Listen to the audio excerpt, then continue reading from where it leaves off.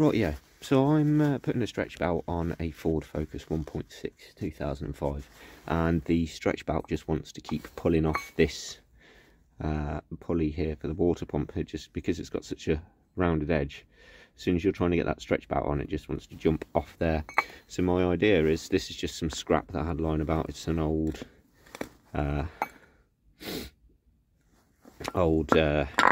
crank pulley, and I'm going to mount out the rubber and use this inner section to create a lip.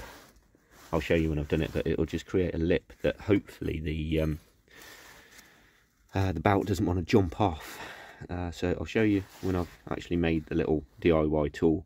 You don't have to use something pre-made circular like this. I just happen to have this in the scrap pile.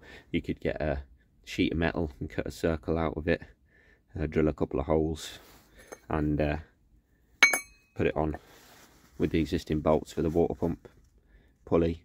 But let me do this, and then I'll show you what I make up to get the job done efficiently.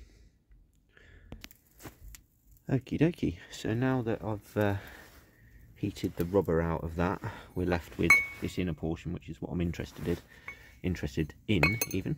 And then we've got the original pulley off the water pump, and if we put that central and drill a couple of holes, we'll then be left with a lip all the way around that the belt hopefully shouldn't come off.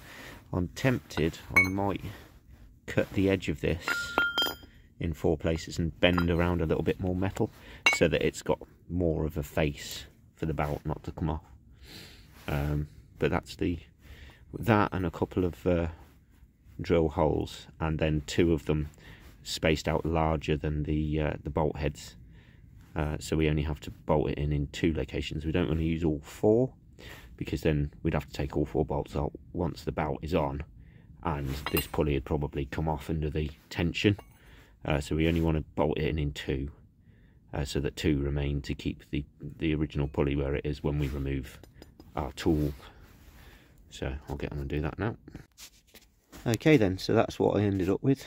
Cut 8 slits rather than 4 into the folded over section of this piece of metal to create more of a lip, to stop the belt from flying off.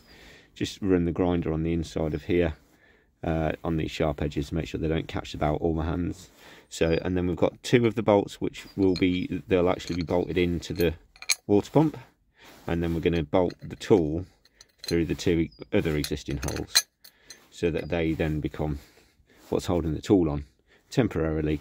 Then once the belt's in place, we undo these 2, take this temporary tool that I've made away, and reinstall them into the water pump proper.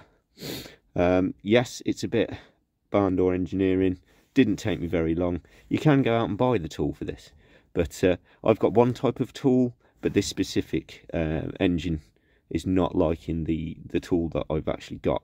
So, you know, when you're in a fix, you've got to use your brain and get around these problems, and this is what I've come up with.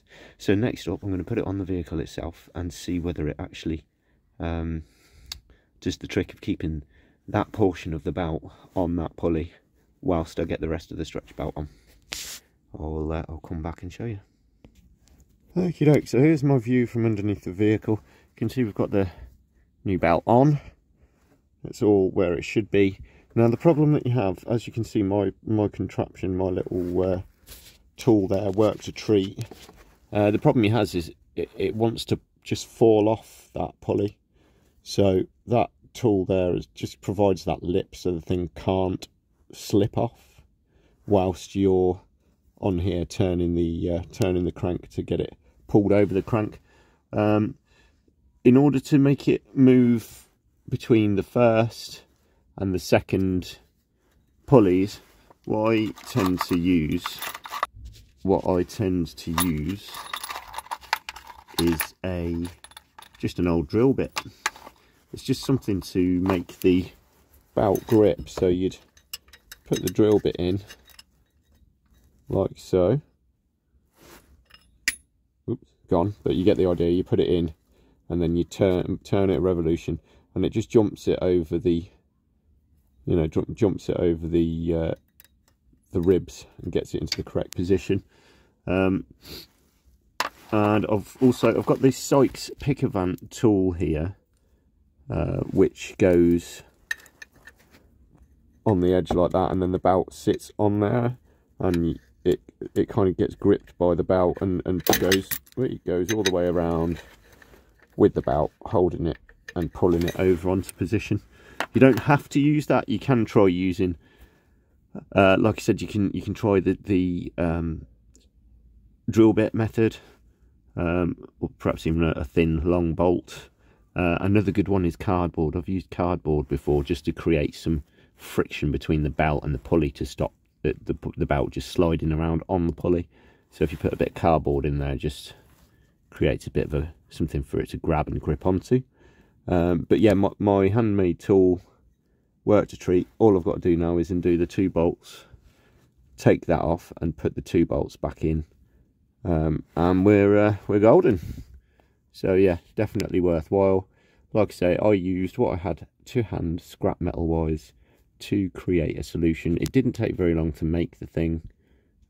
Certainly would have taken longer to go out and pay for a special tool.